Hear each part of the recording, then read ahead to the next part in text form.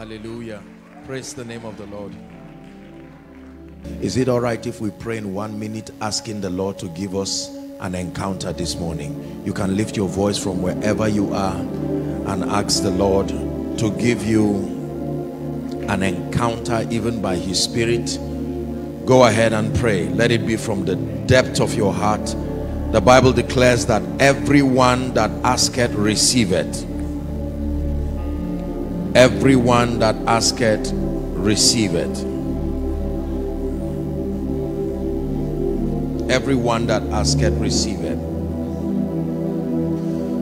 Father, we pray that you will speak to our hearts so deeply this morning, and I pray that in this conference we will never be the same. We have come with hearts opened, we have come with hearts hungry, and we ask that you will help us even to the glory of the name of Jesus. For in Jesus' name I pray. God bless you, and please, you may be seated.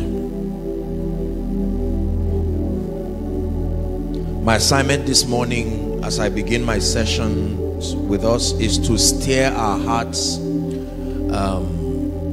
I am convinced, and I believe that this is also true from scripture, that no matter what else goes right in your life, if your spiritual life and your passion for the things of God is dying or dead, then there is absolutely nothing left.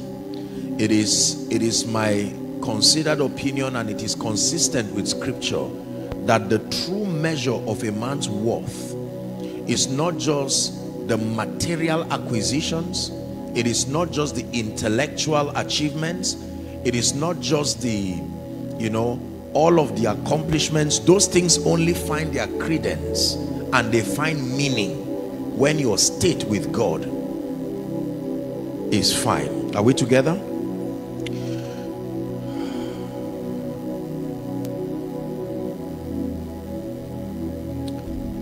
We're going to look at two scriptures, and then I'll begin to share. One is 1 Corinthians 13 and verse 11. 1 Corinthians 13 and verse 11. 1 Corinthians 13 and verse 11. Will we have it projected? Okay, let me just turn. Okay. He said, when I was a child, I talked like a child, I thought like a child, I reasoned like a child. It says, when I became a man, I put the ways of childhood behind me. That's NIV. King James will say that he laid aside all of these childish things. And so here he's showing us that it is possible for a believer to transit from a child to an adult, even spiritually speaking. And this is very important because many believers, there are two conditions that this teaching seeks to address this morning. Number one, it is for the believer who may have refused to contend for growth and increase spiritually. A possibility exists that a man can remain stunted and not contend for growth spiritually. The second category of people are those who, for whatever reason, they have found themselves plunging the way of backsliding and spiritual depression. For both people, there is a message for you this morning. Ephesians chapter 5, second scripture and verse 14. Ephesians 5 and verse 14. Ephesians chapter 5 and verse 14. If we can have KJV, that will be fine. Ephesians 5 and verse 14. It says, wherefore he saith, awake thou that sleepest, and rise from the dead, and Christ shall give thee light. So he's awaken someone who is already asleep in a state of spiritual slumber. Jesus was teaching and he told us that tragedies always happen when men sleep. Is that true? He said that in a parable that one came and planted wheat, and then while men slept, he said that the enemy came and also planted tares among the wheat. There are many believers who, because of the reality of the times that we live in, it seems as though most people view God today to be a necessary luggage that they have to carry on their path to finding fulfillment, on their path to becoming relevant.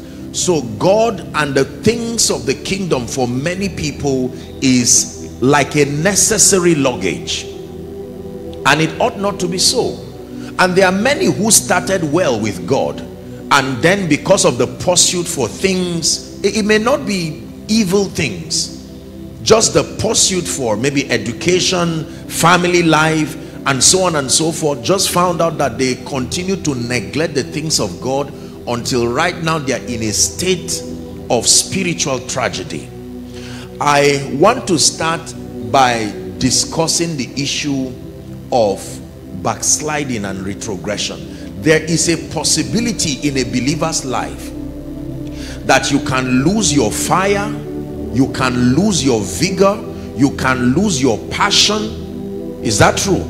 The Bible is full of men who started well, and at the end of their lives, it was as though they had lost their values, they had lost everything. I think we should start with that, and then we'll do a little discussion on growth within the times that we have. With my passion to challenge the body of Christ, particularly over our spiritual state, more than just helping believers understand the things of the kingdom and understand the ways of the kingdom. It is first important that our relationships with God be intact. Any discussion on kingdom truths, the mysteries of the kingdom, is absolutely useless if our state of heart with God is faulty. Is that true?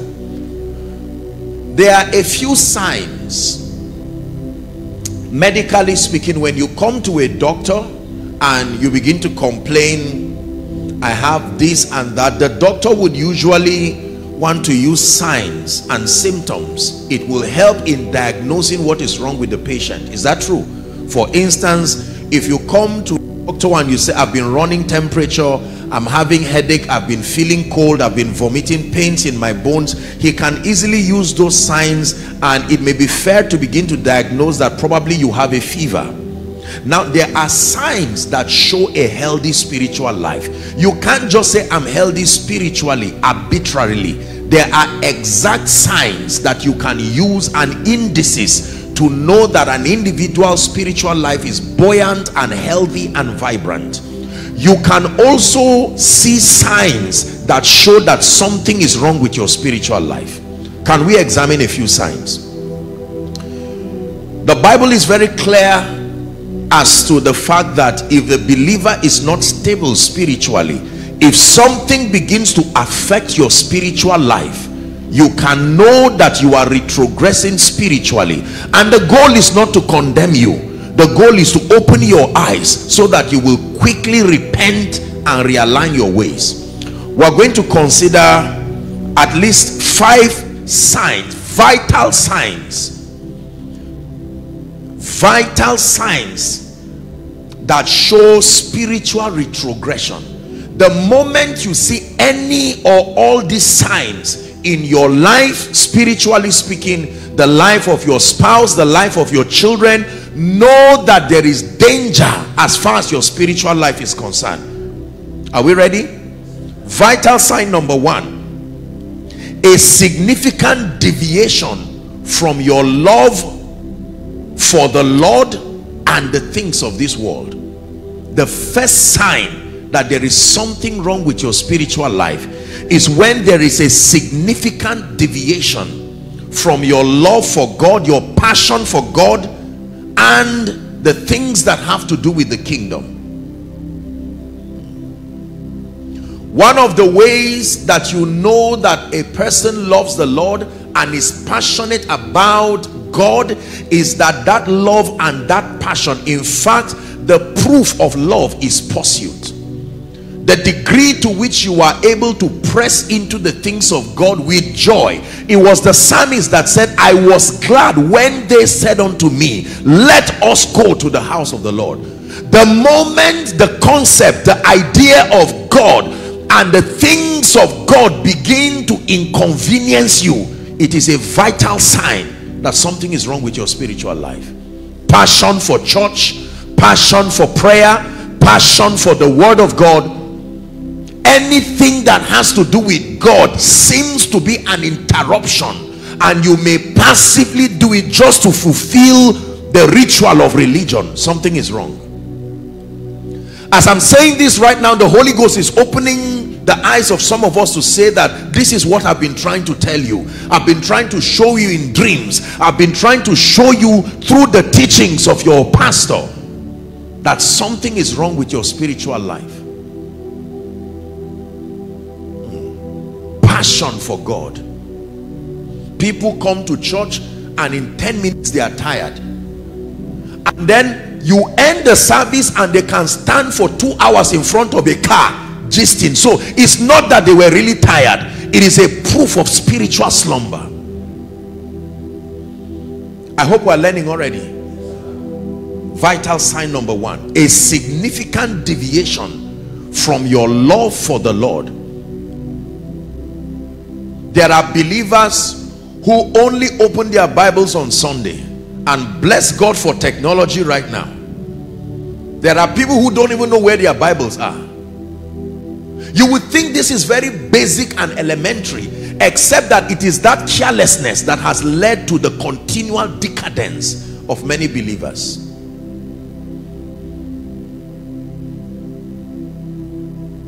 How do you know you are losing the fire for God? I'm still on point one. Because you see, love for God is like energy. You can't say I don't love God and then I don't love anything else.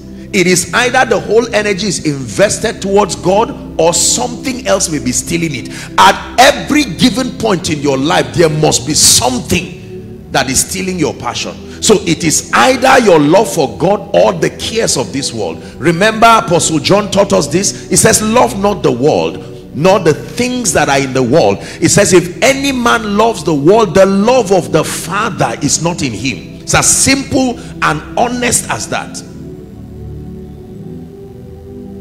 The moment you begin to have an obsession, an addiction for the cares of this world, something is already wrong with your passion for the things of God. Let me hurry up. Number two, what is the second vital sign of spiritual retrogression?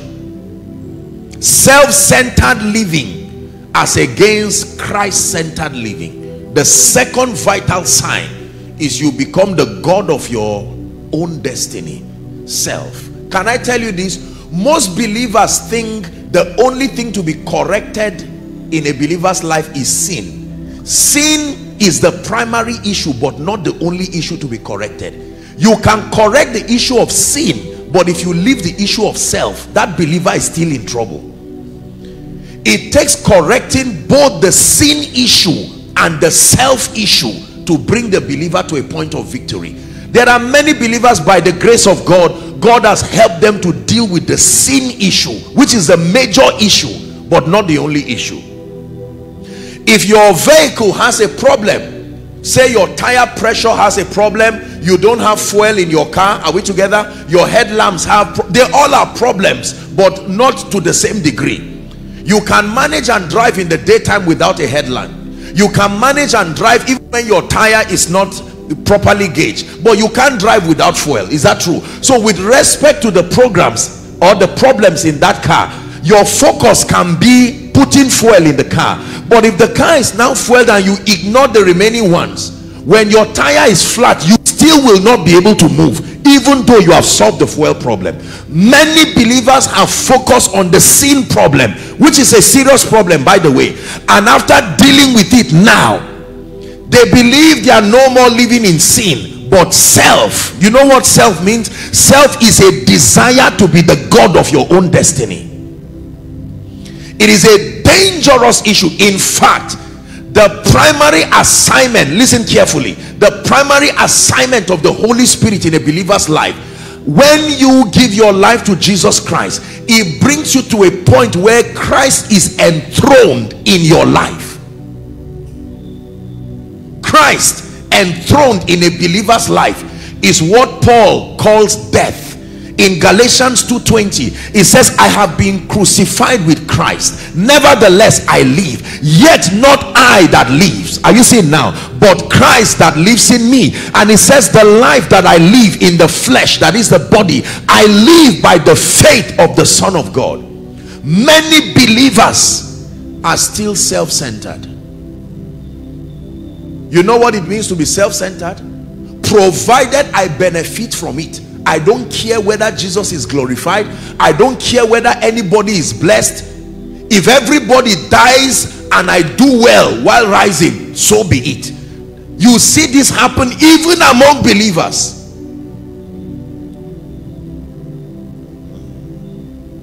Yet the Bible says, let this mind be in you, which was also in Christ Jesus. Philippians chapter 2 from verse 5.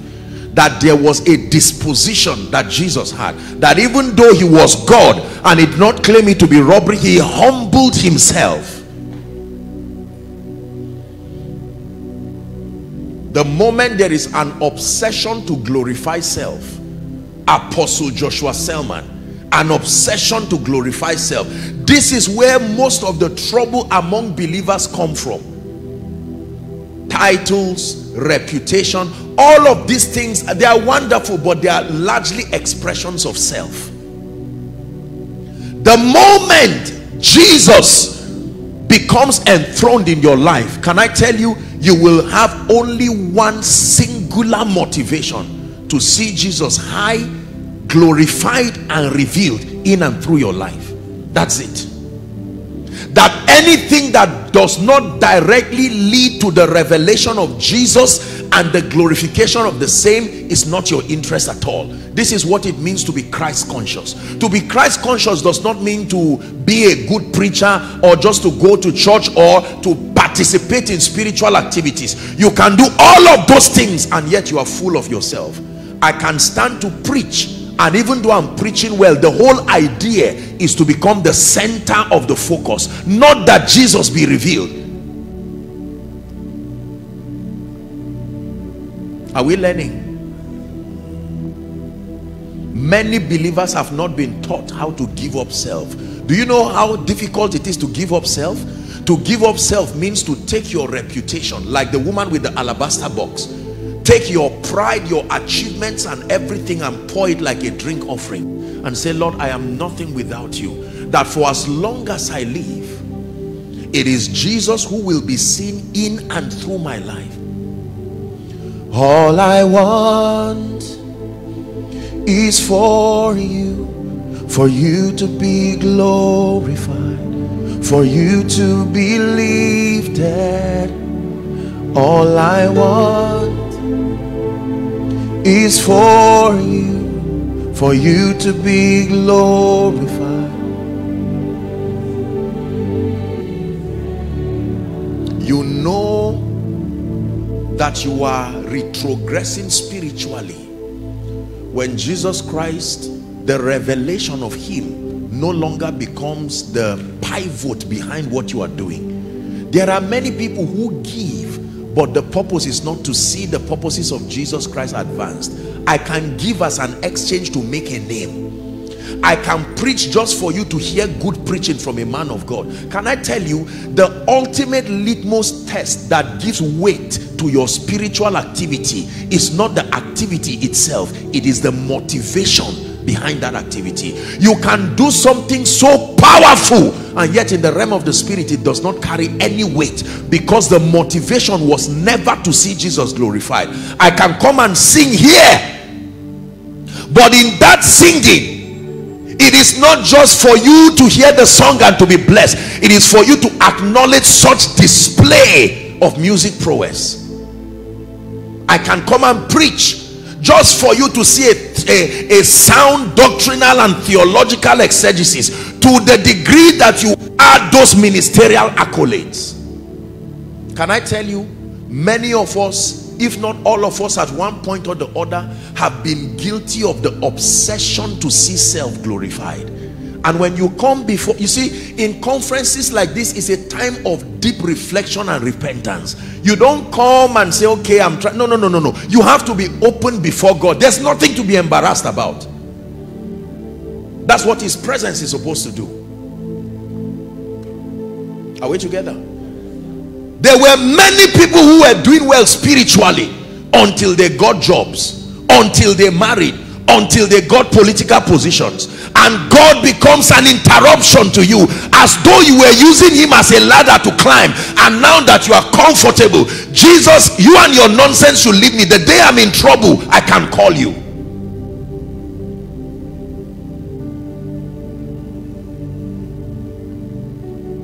Self-centered living.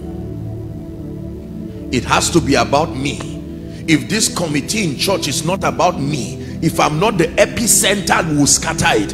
If this choir is not about me, we'll scatter it. If this preaching is not about me, I'm telling you, one of my greatest prayers is not to be a great man of God known all over the world. No, that in and through my life, Jesus can be seen. When John came, John got it right before he messed up later on. He said, I may decrease. John 3:31, I believe, that he may increase. Now that's powerful. Can I be honest with you? If you decrease so that Jesus increases in your life in a strange way, you will never go out of relevance.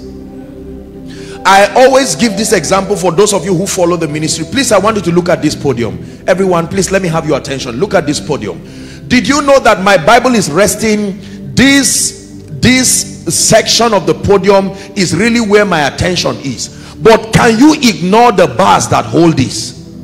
But that is not the point of focus. Is that true? But it's impossible to put your gaze here and ignore the bar that is holding it. This bar that is holding it is you. You are the one lifting Jesus. He is the central focus. But it's impossible to see Jesus and leave you out of the picture. Be lifted high, be lifted high, oh Lord, be lifted high, for you are holy, righteous and worthy, oh Lord, be lifted high. So don't sit down this morning saying, Apostle, I'm not a sinner. By God's grace I've solved that problem. We are talking of self here. Can I remember Jesus when I look at you? Let me tell you how you know that self is dead. The more they look at you, the more they forget about you, and another image is projected through you. When you look at the mirror, you don't focus on the glass. The mirror is so dedicated to its work. When you look at it, you see what the mirror reflects. The mirror has never been under pressure to make you say, are you aware that I'm plated with gold? The mirror has a singular assignment to reflect the image. My one desire is that you be praised, that you be praised, that you be praised. It's my one desire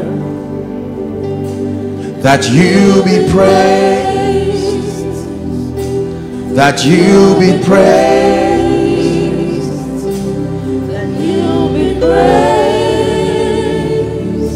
How do you know that you are alive to yourself? The language of me, my, I, my children, my car, my achievement. That is the language of self. The Bible says a man can receive nothing except it is given to him from above. Have you read that in your Bible? We have to obtain grace from God. This obsession to want to be the face behind achievements, Now, don't get me wrong. It is God's desire to lift us, but we have to be careful. Many have made this mistake to their tragedy.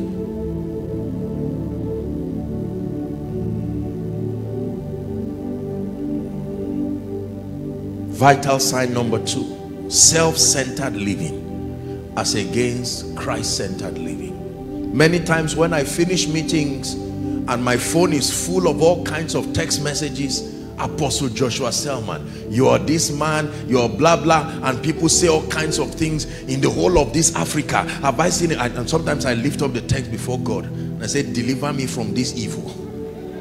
I mean it.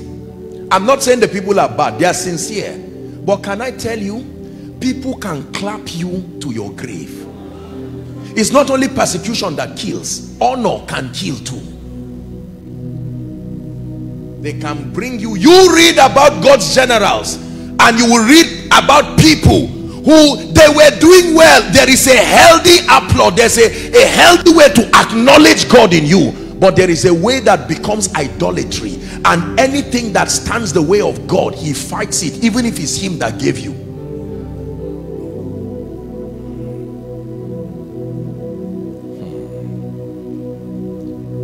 Church is quiet. We came for a conference.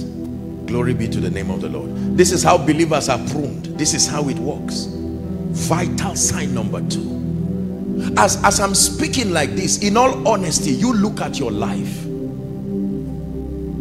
and you can see that in truth, I'm guilty of this. I came from a background where nobody seemed to have recognized our growth, and chances are excellent that that temptation is welling up within me. Do you know, not every closed door is demonic. There are doors is God himself that closed because of his love for you. Because if he opens that door for you in that unrenewed state, that door will kill you from day one. There are doors that is not demons that close. God closes it as an act of his love, so that you will listen to a message like this. When you hear a message like this and your heart is ever committed to see him glorified, then he can open the door. Years ago, the Lord told me something. Many of you may have heard me say it in my teachings. He said, son, if you will let men see me, there is nothing I will not give you. That is it. If you will let men see me. Take the stage, Lord. Have your way. Don't sing, just listen. I'm just a vessel.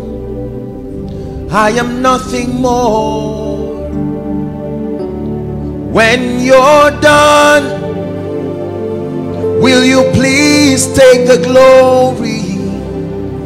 I'm satisfied just to see you glorified. Such a powerful song. It's easier song than lived. When you're done, you know what it means to be a celebrity. Please take the glory. I'm satisfied to see you high and lifted up. You are shining in the light of your glory. Pour out your power and love as we sing, holy, holy, holy. We'll see you high and lifted up. You are shining in the light of your glory. Pour out your power and love as we sing, holy, holy, holy. Someone will need, let me tell you, there is no door that God cannot open. The issue is, he has vetted your life and he has seen, if I promote this man to $1 billion realm, the casualty that will come from this obsession to see self glorified will even lead this guy to backsliding. He may even lose his salvation.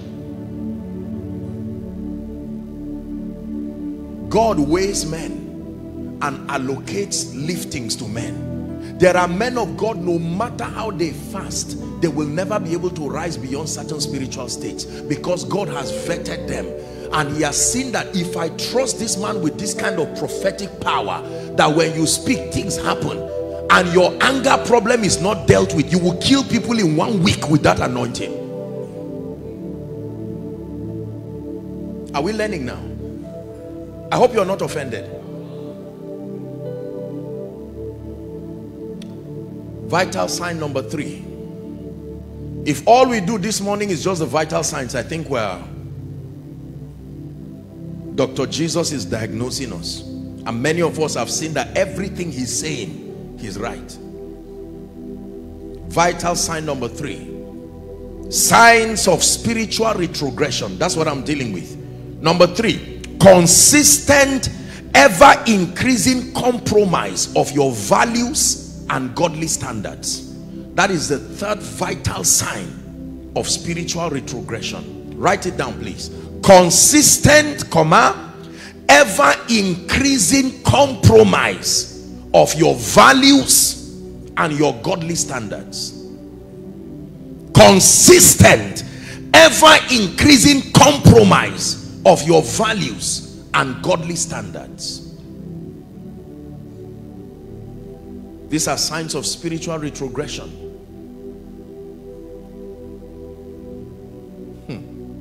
Do you know the first time Abraham gave Lot in Genesis 13, Abraham gave Lot an opportunity to choose a place where he would go because they were fighting.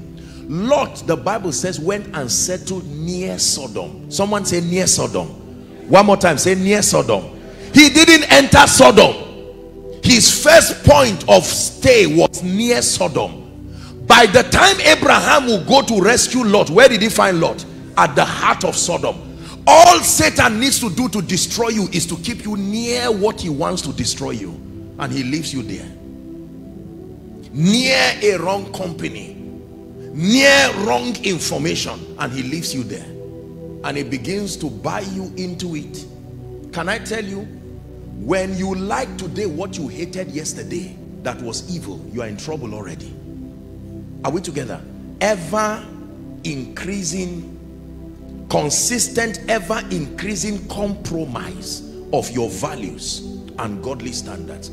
There are people who would never wake up in the morning and start their day without prayer and devotion. But right now, it doesn't matter. 2 months you've not opened your Bible, no prayer, you just forgive yourself and sweep it under the carpet. The moment you begin to compromise on your values. In the office, they used to share money and you say, no problem, I'm there. But because of the economy, now you felt stupid for just allowing money to pass you like that, and you say, I won't be foolish like this again. I'm retiring in 2 years. I won't. After all, it's all our money. It's the national cake. This is what leads a lot of believers into some of these things. Now, please don't get me wrong. I'm not condemning. We know that this is something that is only the grace of God that can help a man. I hope you understand that. But the truth is still the truth. Ever increasing. There are ministers who, when they started ministry, they made up their mind that money will never be my drive, and some of all these things will never be my drive, until the day they kept you in a 5-star hotel. And you say, so life can, there is a possibility of life at this level. Can I tell you, this is the reason why the prayer of mercy is a prayer that you need to pray every day.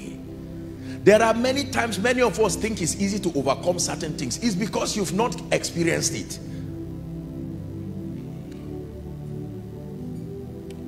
Compromise of your values, compromise of your godly standards.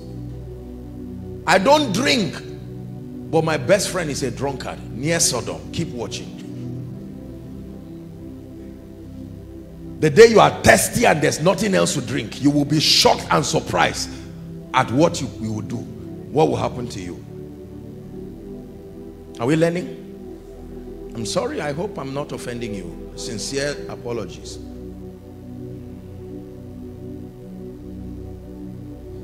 How many of your values and your standards have you compromised thus far? There is a desperate call to return. Are we together? Desperate call to return.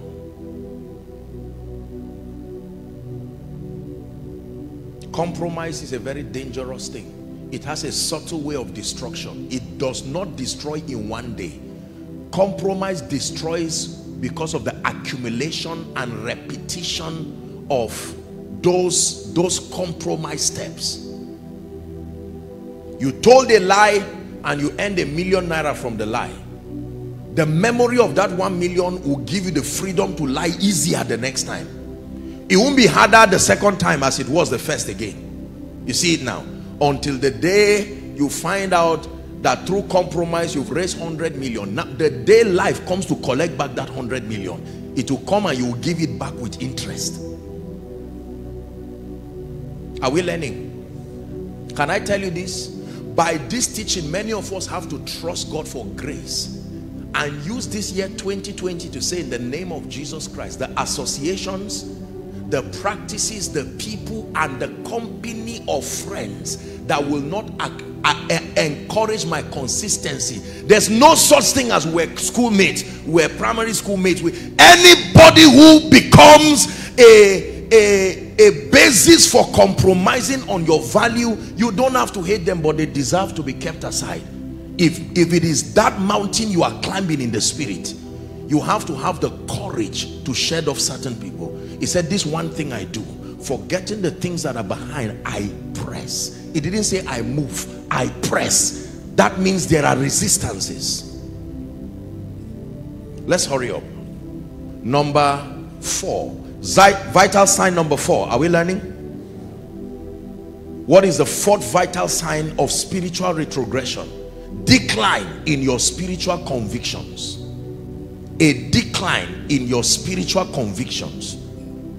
I don't even know if I believe this prayer again. This prayer thing is not working. The moment there is a decline in your spiritual convictions, lift up your hands. Let me speak over your life. And please, when my landlord was almost killing me, that was even the day you prophesied 3 times and nothing happened. Once there is a decline, you begin to mock prophecy. You mock the word of God. Are we together? Worship is going on and they say, in this presence of worship, God is able to change people's lives, and you are just watching. And in your mind you are saying, noisemakers, finish singing and let's sit down and wrap up this service. Do you know there is a way that the light of God, your heart can be so close towards spiritual things that what used to make sense no longer makes sense. They preach on giving as one of the principles that connects you to increase. You just laugh while they are saying it and they say, oh dear, I pity these people. I've been giving since 1990. God should come and show me what benefit I've gotten from it. These are vital signs of spiritual retrogression. When you begin to mock the truth, when the truth no longer makes sense, is a sign that a level of carnality would have eaten you up. You are no longer spiritual.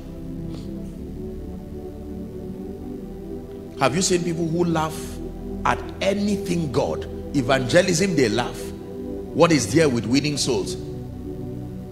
How are we even sure? And then they bring 1 or 2 occasions and now use it to mean that that thing is failed. For instance, you can say evangelism and they say, how many people in the church are really serious with God? And they begin another debate.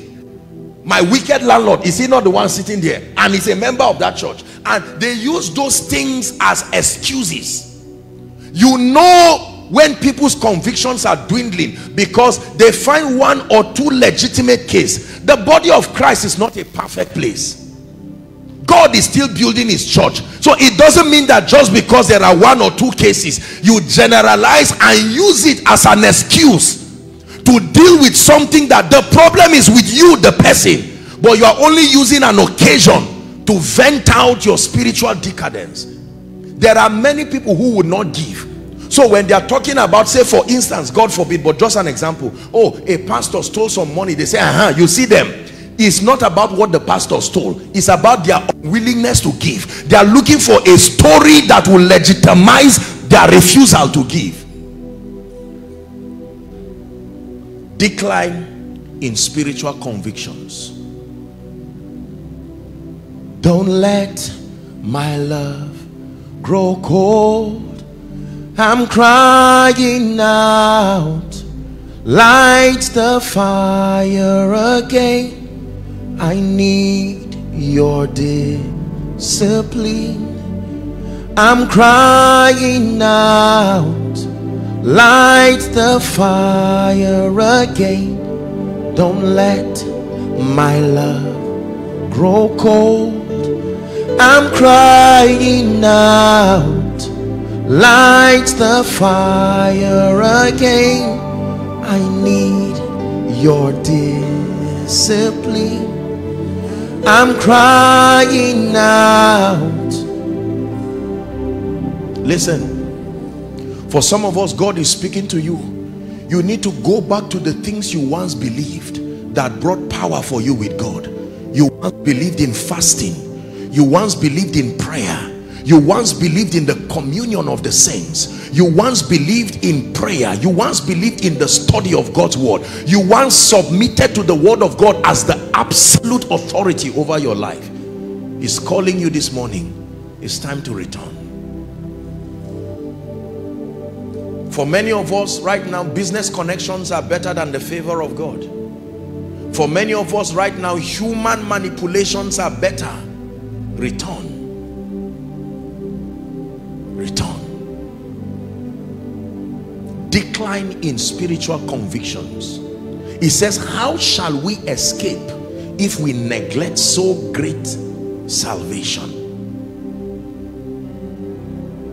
I believe that without the ministry of the word and without prayer, there is absolutely nothing my life can do that will count. I believe that outside of the mercy of God, there is absolutely nothing I can become. Can I tell you, go back home and write down your beliefs. What do you really believe? Be certain about the things that you believe. Luke chapter 1. Let's read the first 4 verses. Please help us, media. We'll find somewhere to pray now. Is God challenging us this morning? Luke chapter 1. For as much as many have taken in hand to set forth in order a declaration of those things which are most surely believed among us. Did you see it there? There are things that must be most surely believed among believers. As a spiritual family like this, there are things that must be. You may argue about other things. I don't believe this one, but there are things that if you do not believe, you are not a Christian. You must believe in the incarnation of Jesus. You must believe that he walked upon the earth. You must believe in his sinlessness. You must believe that he died and he resurrected. You must believe that he is today enthroned as Lord and Christ. These are the things that must be most surely believed among us. We're reading to verse 4. Verse 2 now. Even as they delivered them unto us, which from the beginning were eyewitnesses and ministers of the word. 3. He said, it seemed good to me also, having had perfect understanding of all things from the very first, to write unto thee in order, most excellent Theophilus. Why? Verse 4. That thou mightest know the certainty of those things wherein thou hast been instructed. I don't just want you to believe them. I want you to be persuaded that the thing I believe is true. It's not just because my pastor said it. It's not just because a man of God. There are many believers who intrinsically do not believe the truths they have heard. They only believe the man who said it, but they don't believe it. They've not believed fasting as a personal revelation. They've not believed giving as a personal revelation. They've not believed prayer as a personal revelation. They just have confidence in the one who preached it, and their belief is just in loyalty to the preacher, not connection to that truth. We must cry that God will help us. How do I know that you have been convicted over a truth? Number 1, you practice it. Number 2, you cannot be quiet about it. It's impossible to be quiet about something you truly believe. Sooner or later it will slip out of you. If you believe the word of God, even when you are gisting and playing, subconsciously scripture will come out. If you believe in prayer, even if you are acting and playing with your children, subconsciously is prayer that will come out. Whatever comes out of you is what was in you first. If you really believe in evangelism, and your evangelism only happens when the church has an evangelism, then you don't believe it. You are only loyal to a corporate thing the church is doing. If you only fast when there is a corporate fast, you don't believe in fasting. If you only give when there is a corporate demand, maybe a project in church and they challenge people to give, you don't believe in giving. Can I tell you this? Everything you truly believe in, you believe in eating. That's why you eat whether you are alone or not. You don't need supervision. You believe in bathing. Is that true? That's why you can go and take your bath. Whether you don't need supervision. The moment you need to be supervised so that you do it, is not yet your conviction. But I know whom I have believed, and I am persuaded. Are you ready for the last one? The last vital sign that shows spiritual retrogression: a decline in your passion for the house of God. A decline in your passion for the house of God. A decline in your passion for the house of God. Can I tell you this? The house of God and your passion for the corporate gathering of believers is a very valid measure of your spiritual fire and your health. In 2020, when the pandemic was at its height, in many nations of the world, they declared sit at home for over how many months? About 3 months. Am I right on that? For many people, those 3 months was the worst spiritual moment of their lives, because when they recalled people back, they were no longer Christians. We can easily laugh at Peter for being with Jesus for 3 years and running away from Jesus in 72 hours. But here we are, faithful members in a church for 10 years, and simply because an occasion necessitated sitting at home for 3 months, many people were no longer Christians again. All right, you can now return to church. What for?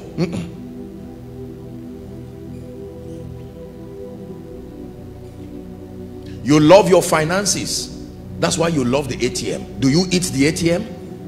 But the ATM stores your money, and because of that, you still have that passion to stand before the ATM, because you know something in the ATM. It is not really the ATM, but at least I should see you. If you really have money in your account, is that true?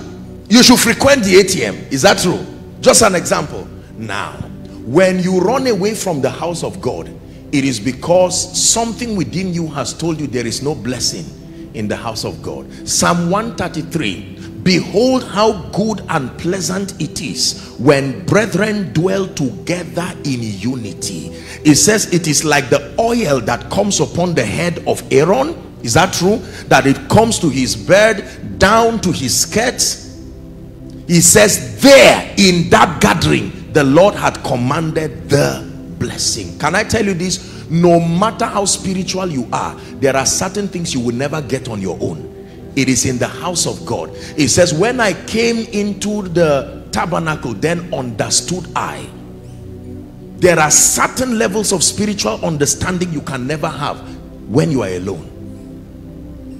Let me tell you one of the ways the devil destroys people. One of the ways the devil destroys people is to cut you away from the larger body of believers and leave you alone. When you are alone, he will now strike you in a way that there is nobody. You do not have that corporate covering again. Listen, how many of you have seen charcoal burning?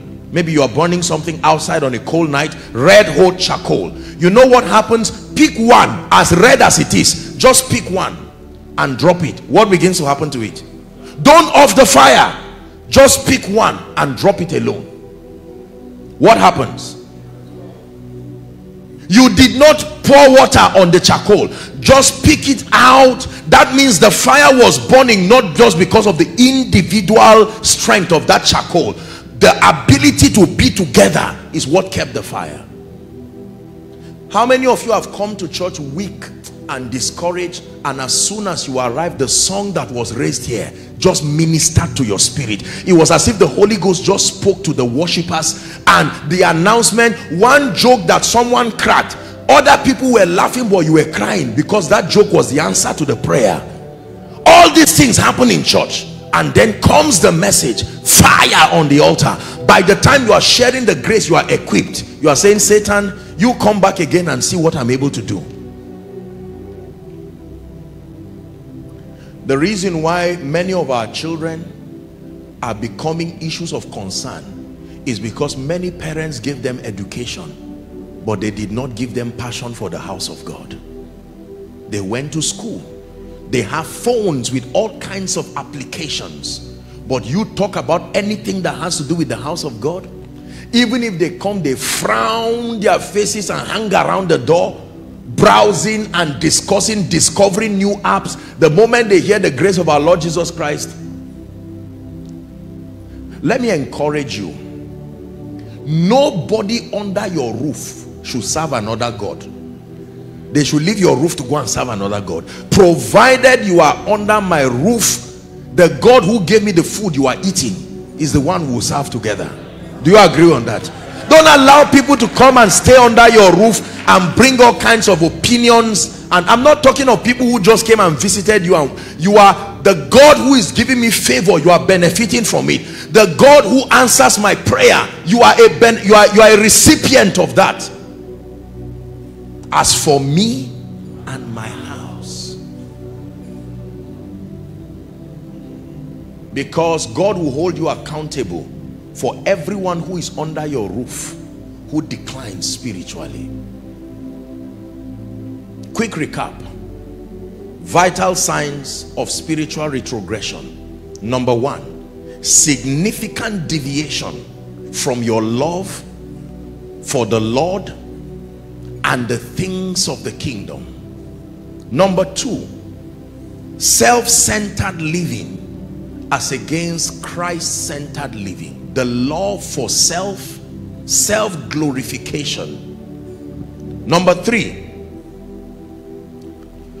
consistent, ever-increasing compromise of your values and godly standards. Number four, a decline in your spiritual convictions. Number five, a decline in your passion for the house of God.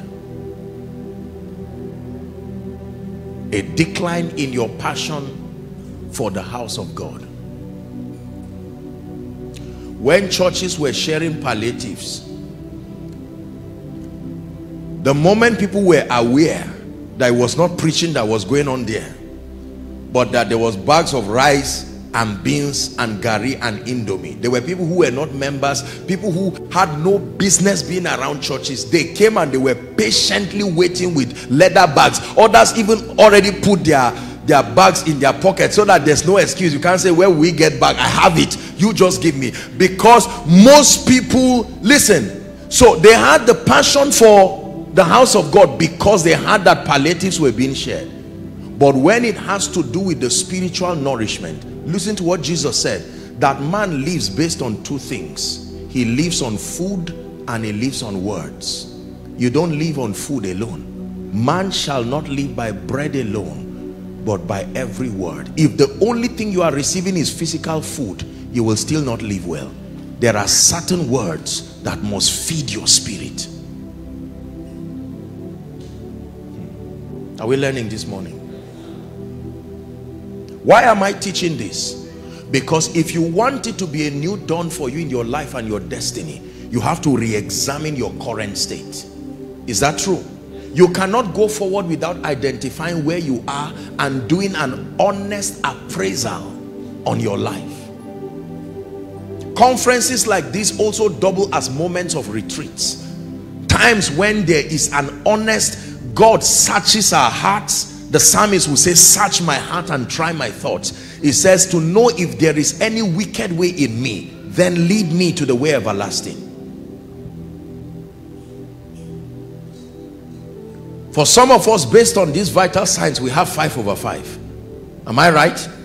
Everything I mentioned, you may be a victim of. This is a marking script that even if you have 1 over 5, there is something wrong. For some of us, it is deviation from your love for God. You have to return, like he said to the 7 churches in Revelation. returning to your first love. Your first love was not contracts. Your first love was not real estate. Your first love was not a federal government job. Your first love was Jesus, and he's crying that you return.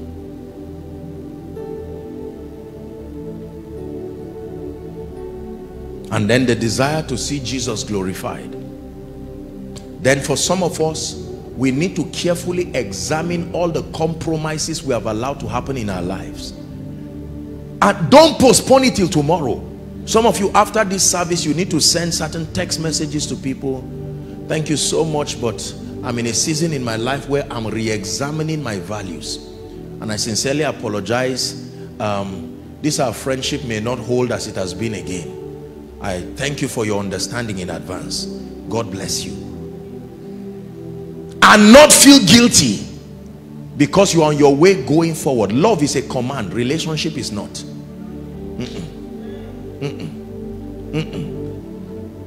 You must make up your mind. It has to be Jesus enthroned. Now unto the one upon the throne we raise a sound. We raise a sound. For he is God and God alone. Hallelujah. Hallelujah. Now unto the Lamb upon the throne we raise a sound. We raise a sound over the nations of the earth. Hallelujah. Hallelujah.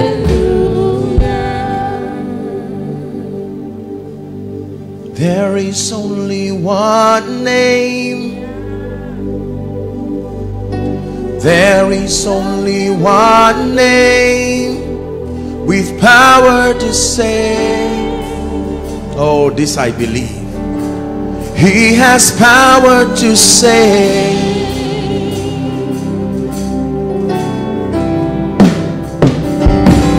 There is only one name. There is only one name with power to save. With power to save. Neither is there salvation in any other, for there is no name under heaven given unto men by which we must be saved. Can I tell you this? Kings will rise and kings will fall. Governments will come and governments will go. I don't care what political party. People will get jobs and people will retire. Young people will become parents and they will become grandparents. There is only one thing that does not change: the reign of His Majesty seated upon the throne. Every other thing will change. Every parent today was once a baby. Every grandfather was once a parent. Crown Him King of Kings. Crown Him Lord of Lords. Wonderful Counselor, the mighty God.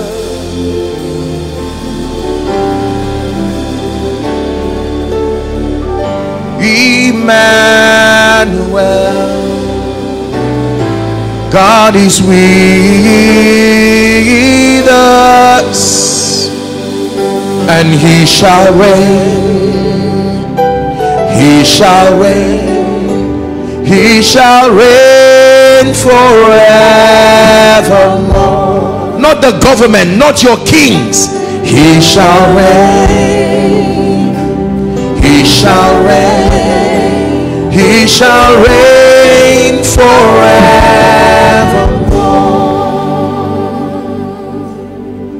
We're about to pray. The Lord sent me here this morning to wake us up and to challenge us. It is not a call to condemnation, but it's a call to a greater press for spiritual things. No matter what you earn, no matter who you are, no matter what you have, the ultimate index for measuring your progress in life is your relationship with Jesus. Take it down for me, please.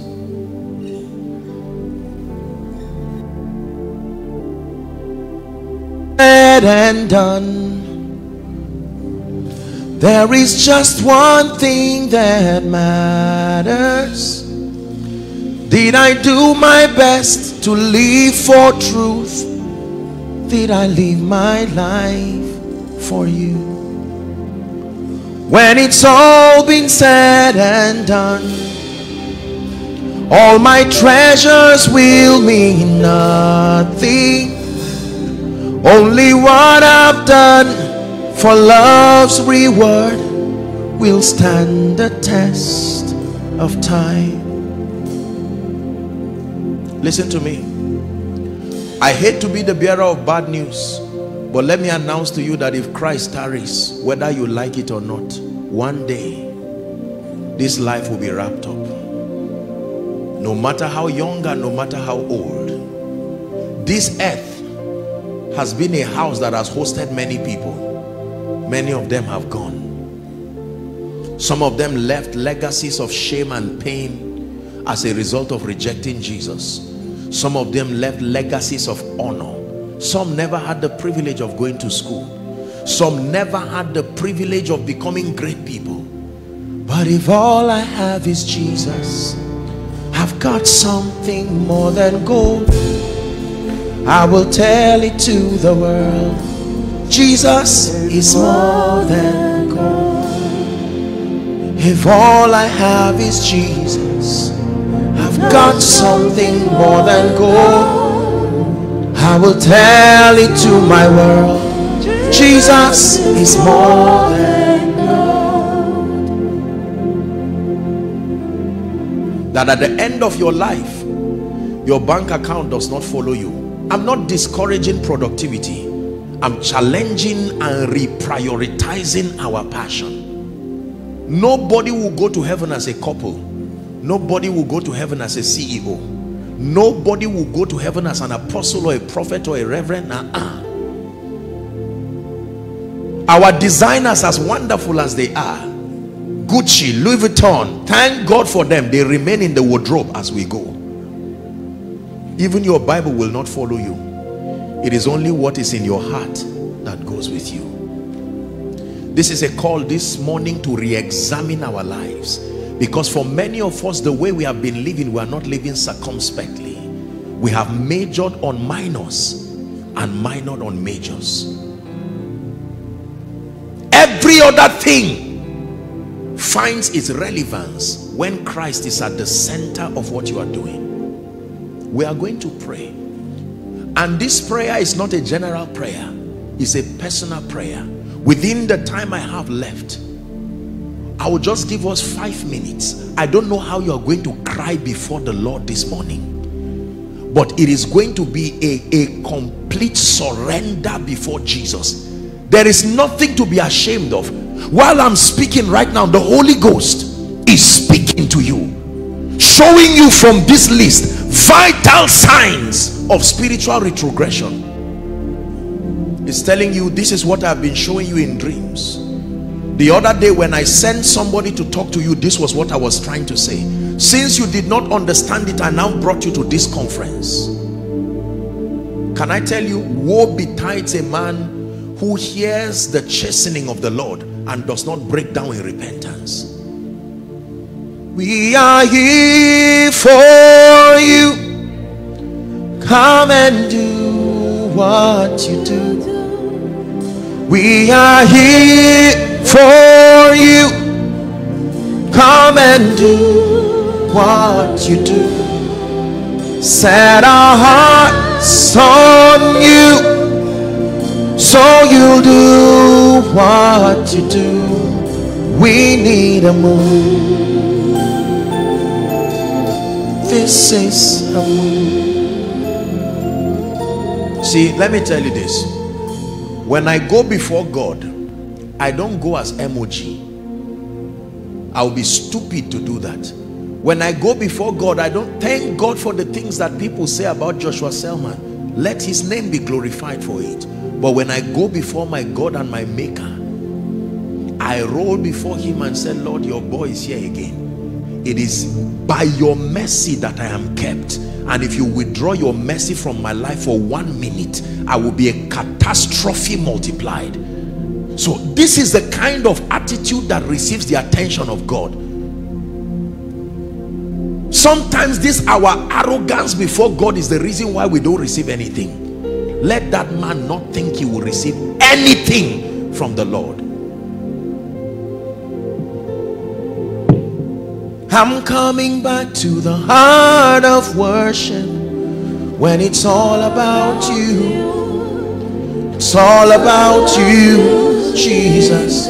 I'm sorry, Lord, for the thing I made it.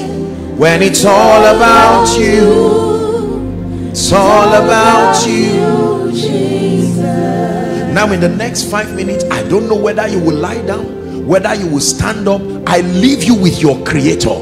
For the next 5 minutes, let there be an outbreak of a genuine spirit of repentance, a genuine manifestation of brokenness before God. Cry before your Maker. Show me mercy, God of heaven. Arise like the mighty God that you are.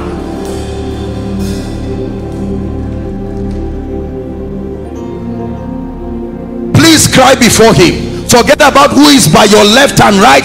This is before your Maker. I cast the highest royalty. I am undone before. Keep praying. Your royal majesty. I cast my crown before the highest royalty. I am undone before your glorious majesty. Truly cast my crown before the highest royalty.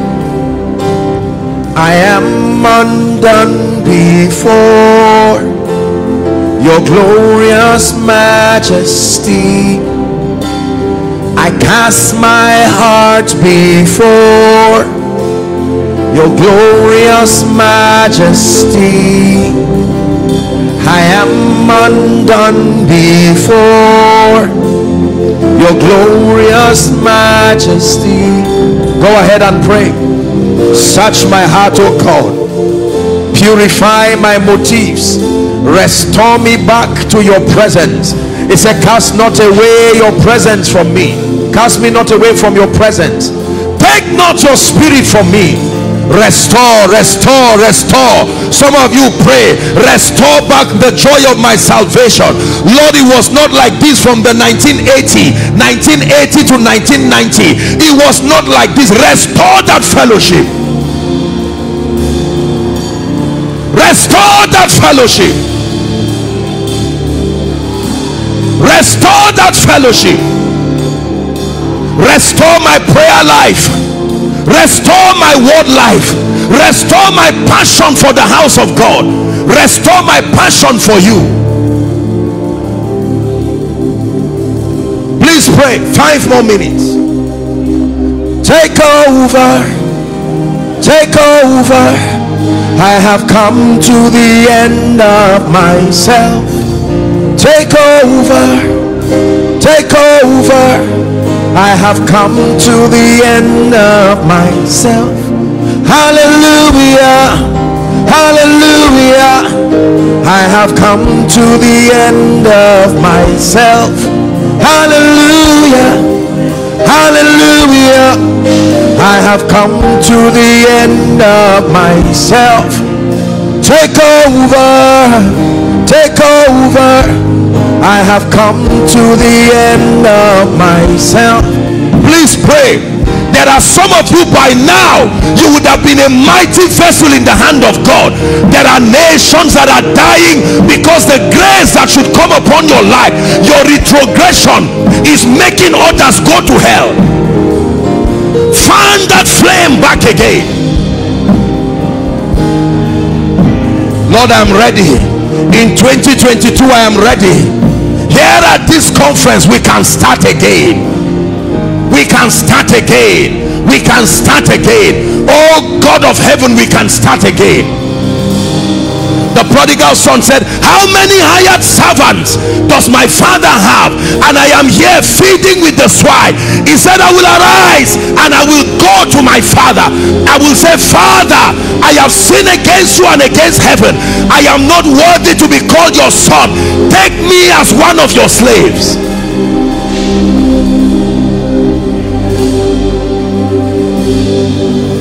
Someone pray. You are not praying as a couple. You are not praying as a parent. You are praying as one who has been purchased by the blood of Jesus. Give me a new beginning, oh God. The psalmist said, create in me a clean heart, to renew a right spirit within me.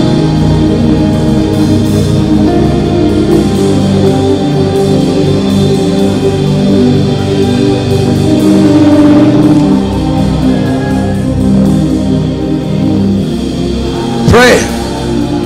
Pray. 1 more minute.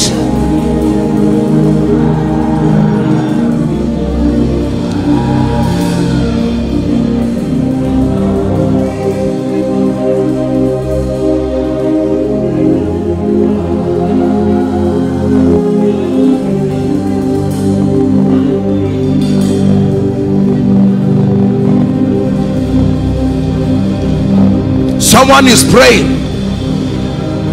It's time to win that war of destiny once and for all.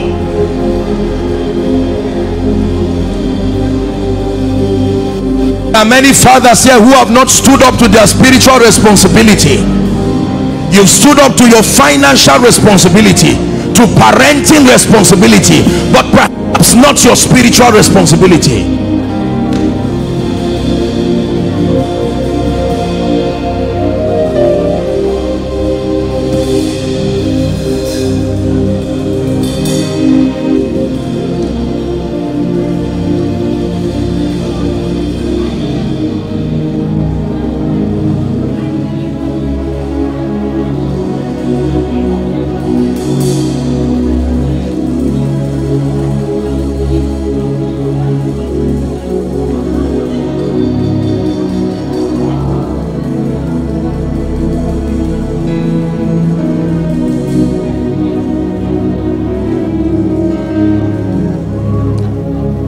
In the name of Jesus Christ.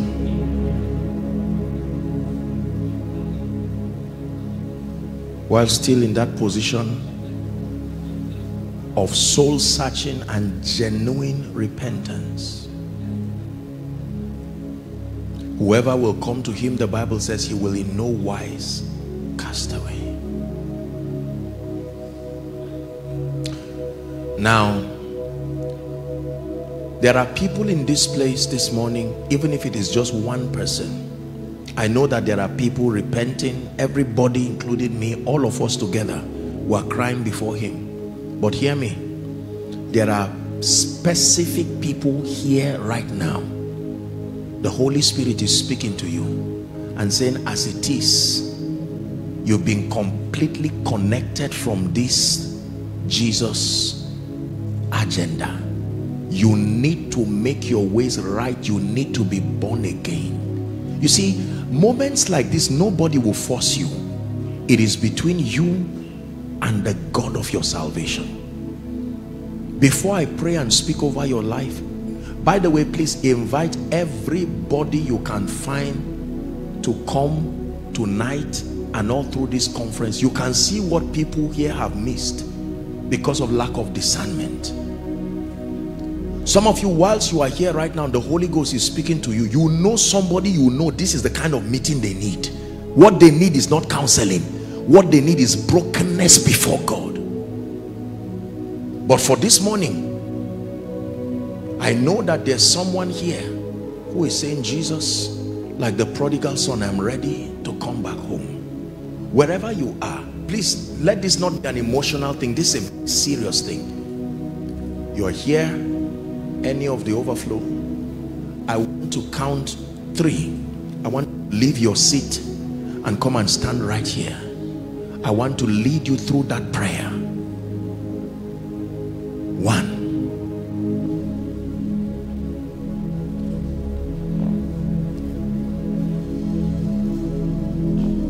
You can win that war this morning. I am ready to hand over everything to Jesus. Genuinely, not just some emotional church thing. Genuinely.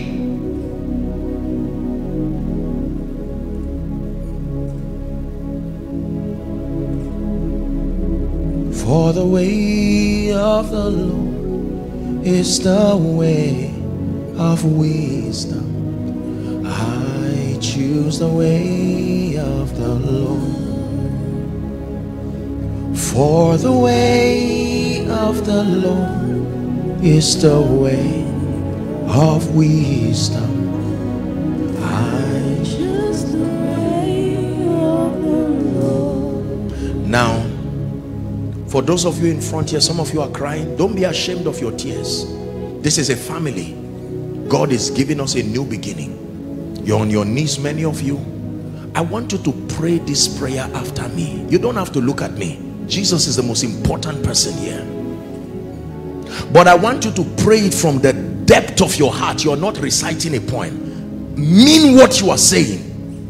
Please say after me wherever you are. Say, Lord Jesus, this morning I have heard your word. I need you like never before. I come before you with genuine repentance.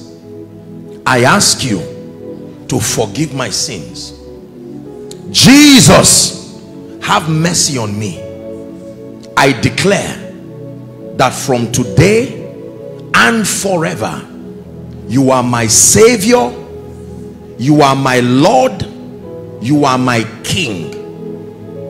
Say, Lord Jesus, I receive eternal life into my spirit, and I declare that from tonight I am a child of God.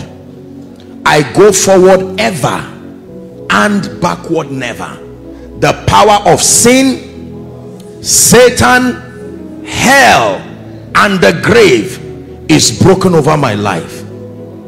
I am a child of God and I walk in victory. In Jesus' name I pray. Now, before I pray for you, watch this, all of you, please look at me. May I have your attention? I believe that there are counselors. Someone advised me. Okay, now there's our father here, and I will plead that you just stand up, and all of you in concert, and the counselors will have a word with you, a minute or two, and you quickly come back. The Lord bless you. Please stand up this way, all of you. Let's celebrate them as they go. Please give them a big God bless you for the courage to have honored this altar call. Is that the best you can do for them?